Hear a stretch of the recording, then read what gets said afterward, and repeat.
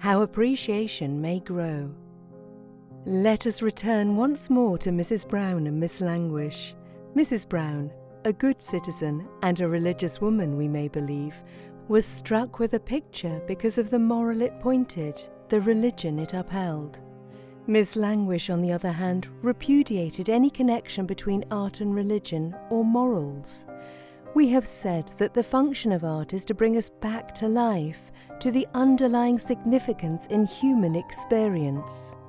Now, while the meaning in all our lives is undeniably connected with our ideals, with our beliefs, in short, with our values, these represent feelings which form into religion and moral codes on the one hand and into works of art on the other.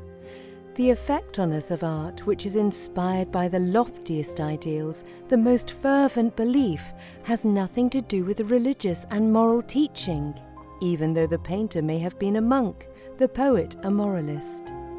What is required to appreciate a work of art fully is a share of the spiritual feeling that went into it, a share of the sentiment and belief. For while faith and fine qualities of the heart are constant, the forms of faith and behaviour vary from age to age, from civilization to civilization. Didactic art, or art which sets out to teach, and polemic art, which submits itself to the service of an idea or contemporary policy, die with the dogma or faction they support. The test of great art is that it outlives what is transitory.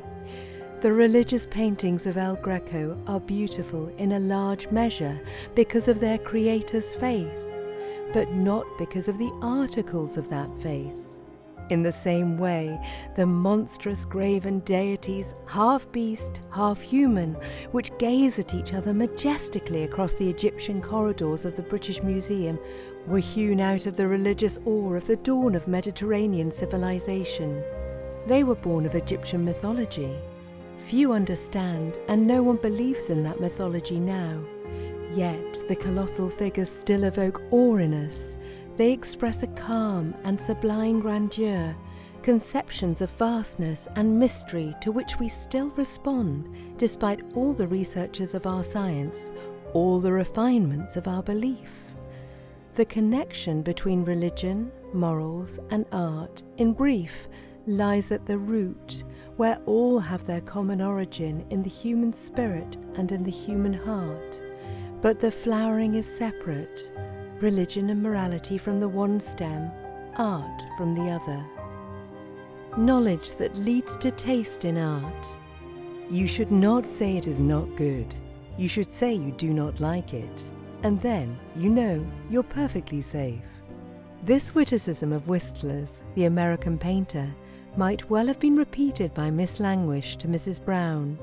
For while Mrs. Brown had spiritual and emotional experience, she could not have hoped to express a valuable opinion on any work of art until she had some knowledge of aesthetic principles, or, more plainly, of the nature of art.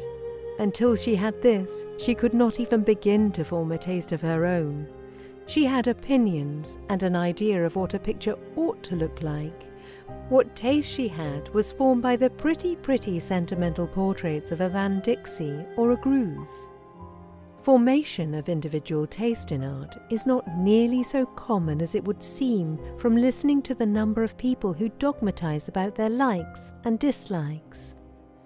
A lady, herself a talented miniature painter, once pointed to a picture in the National Gallery with the observation that she had particular affection for it because it was the only picture she had ever come to appreciate purely by herself, without anyone else's opinion to influence her.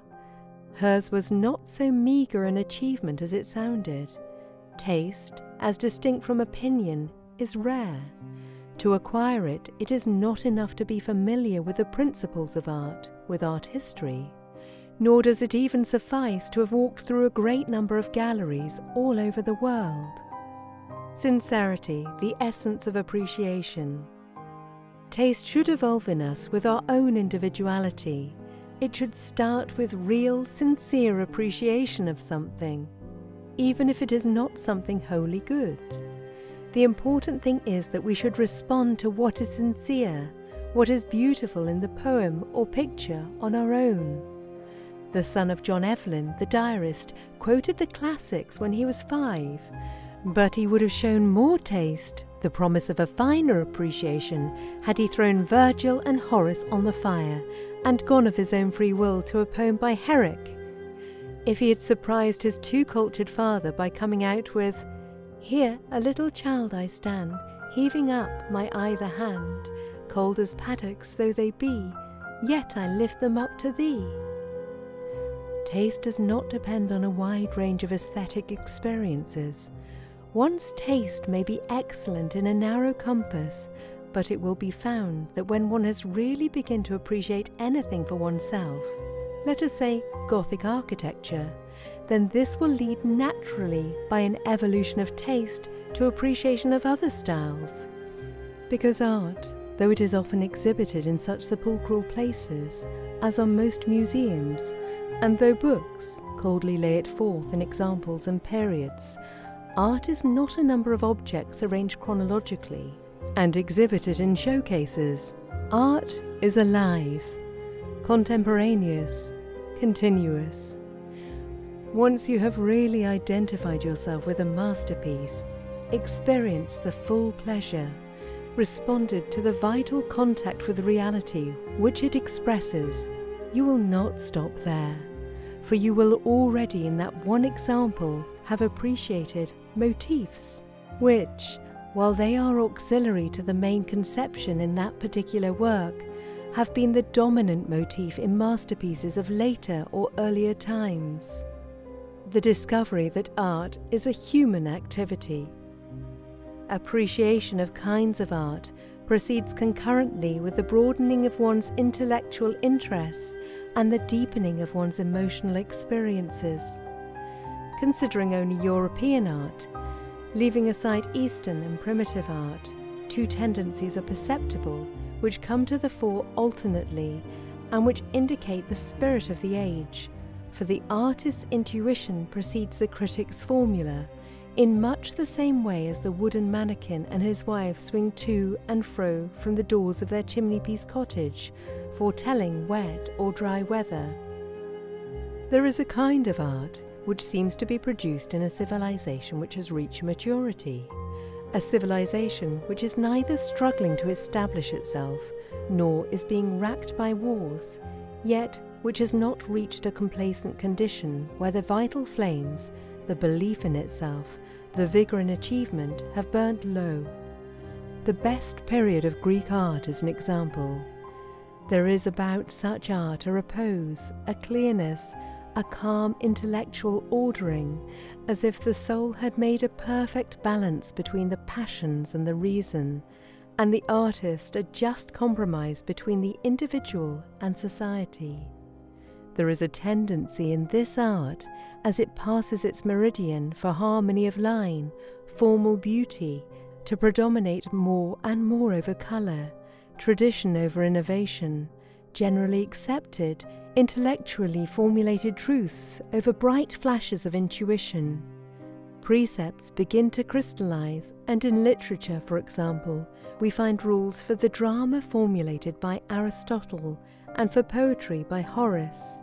Because of the great periods of this kind of art in Greece and Rome, it is generally referred to as classical art. But it is not confined to those civilizations. Both the 17th century in France and the 18th century in England were classical in spirit. Classical art, be it a poem by Pope, a drama by Racine, a Queen Anne building, is not as a rule the first kind of art one appreciates. When we first adventure into the realms of art, we are attracted by works which have more élan, less of the intellect and more of the fancy. The Elizabethan dramatists and Ibsen are more to our taste than Euripides and Corneille. The aspiring Gothic arch traces the spirit of adolescence more closely than the tranquil architrave of the Greeks, and Wagner has at this period more to impart to our imagination than has Bach. Romantic art is individual. It is revolutionary, glamorous, ardent, colourful. It attracts the eye sooner than the more restrained art of the classicists. Yet, there comes a time, as our appreciation widens, when we find that rigorous distinctions between kinds are misleading, and that they do not serve to describe much of the best art. When we have come in painting to appreciate equally a Botticelli, a Rubens, a Hogarth, and a Leonardo, we cease to have much more use for such a rough distinction as that between classical and romantic art. And when this happens, we have attained a knowledge of the nature of art. We have formed a catholic taste of our own.